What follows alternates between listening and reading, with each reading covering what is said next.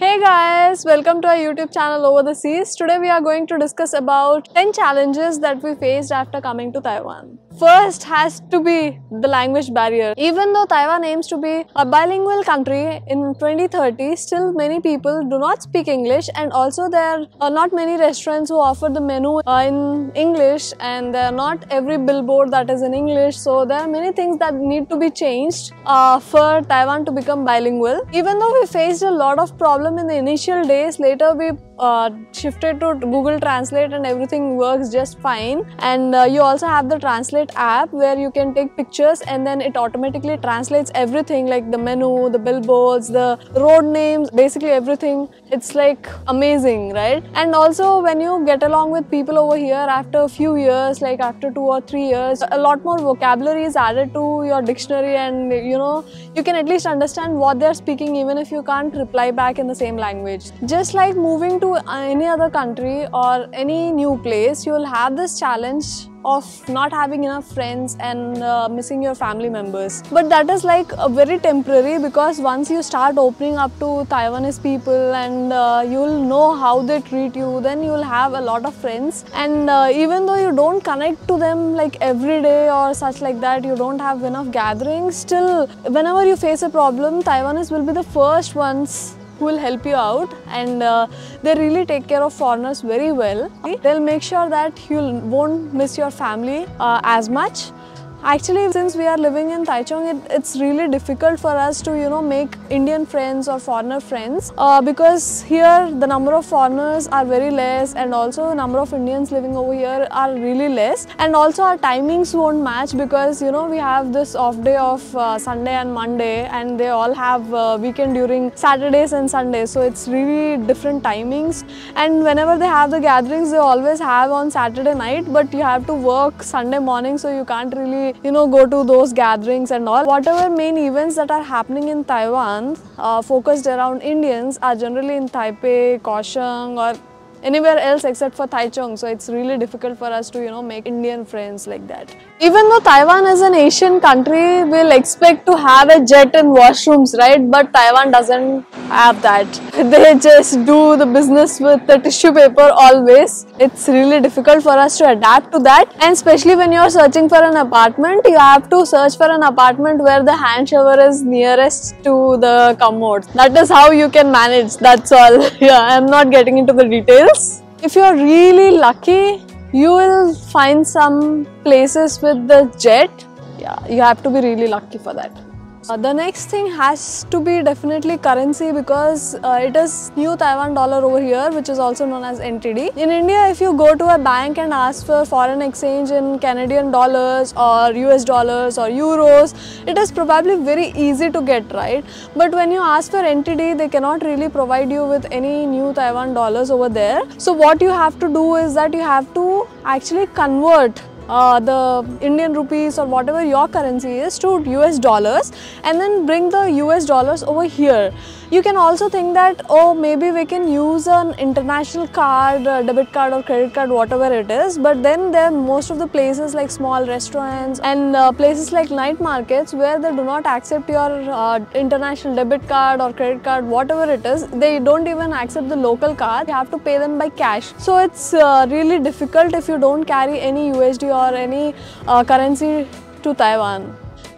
Another difficulty that you will face after moving to Taiwan is that it's really difficult to find an apartment. First 1-2 years, our Taiwanese friends or someone from work had to help us with finding the apartment and stuff like that. But later, for the third time when we changed house, it was really easy for us because we used Find91.com, and also there is one more group called Taichung, I think Taichung Housing Rental Service, something like that, on Facebook, and you can use those. And also luckily we found a contact of English agent through whom we could find really good apartments. And also related to that, you have to pay 2 months advance and 1 month's rent. That is like compulsory. It's like almost you have to keep in 3 months of rent handy.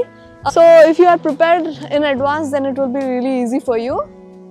Another difficulty that we faced in Taiwan was we didn't know where to buy the cheap stuff. Like vegetables when we buy at supermarkets, they are really expensive. Even though we can get organic vegetables over there, but if you don't want the organic ones, then it's really difficult to buy cheap products or buy cheap vegetables. Later on, we discovered this traditional market, so it was easier to get the vegetables for really cheaper prices when compared to supermarkets. And also there are some websites, right, like Shopee or whatever these Taiwanese actually use, so we didn't know about them. And also Shopee is a website that is like sells local products, and also some products are from other countries, but still they are in Chinese, so we didn't know how to use them. We didn't know about the apps, we didn't know how to use. Now we use them using two different phones. Like we use the app on one phone, and then we use this translate app to translate everything from address and what product it is, the product descriptions, everything, every information that we have to fill in, that we use the translate and we just select the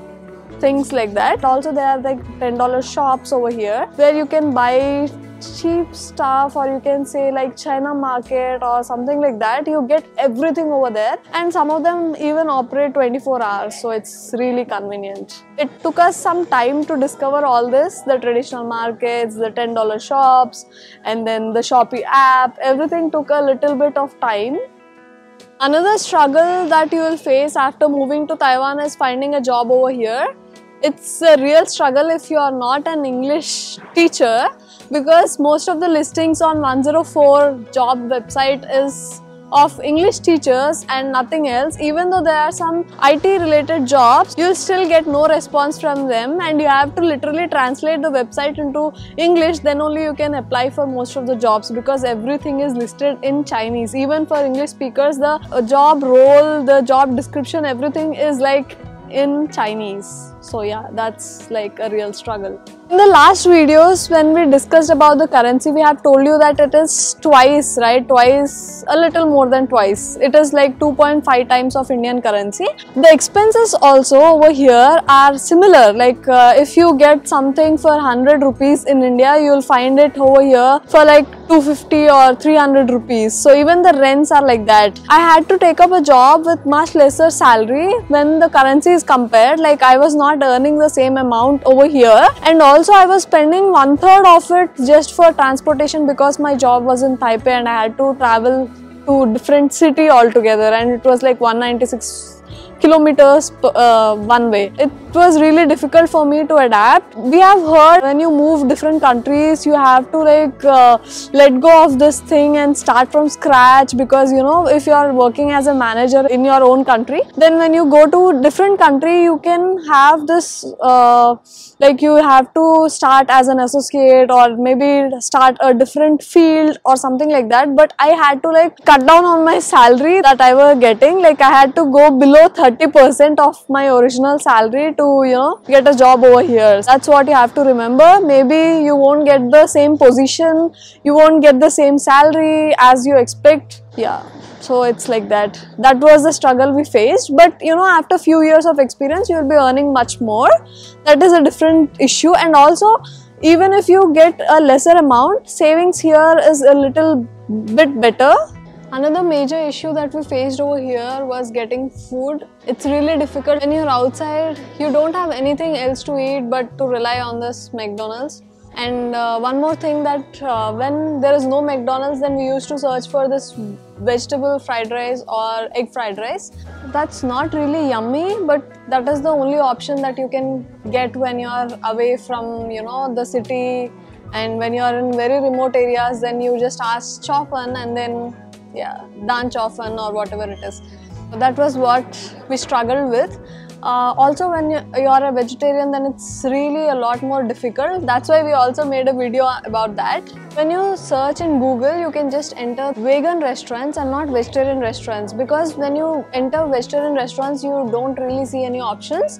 But when you enter vegan, you can see a lot more options. And also, when there are some vegetarian options in non-vegetarian restaurants, they use pork oil and maybe some beef oil or some other products that contain pork or beef inside them. So it's better to choose the vegan restaurants if you are really vegetarian or vegan, or really care about, you know, not eating the animal made products. Another thing is that in Taiwan the weather is really unpredictable. Till yesterday evening I was wearing shorts and today I have to cover up with so many layers. It's little better in Taichung. It may rain anytime, and in winters you have some cold waves coming up, so you can't really have a nice consistent winter. You will have some cold waves, and in summers you'll have these typhoons. Yeah, it may change anytime just like that. But in Taipei it's always wet, and in winters it rains a lot more, and you have to carry your umbrella and a jacket with you every time you leave your house, so that's like a must. These are all the challenges that we have faced and how we have coped up. Hope you like this video, and if you want to know the 10 benefits that you will get if you move to Taiwan, do check the link out in the description box below. We are also attaching the link in the info cards. Do check the video out. Hope you like this video. Please like, share and subscribe. Bye bye. And yeah, don't forget to comment below.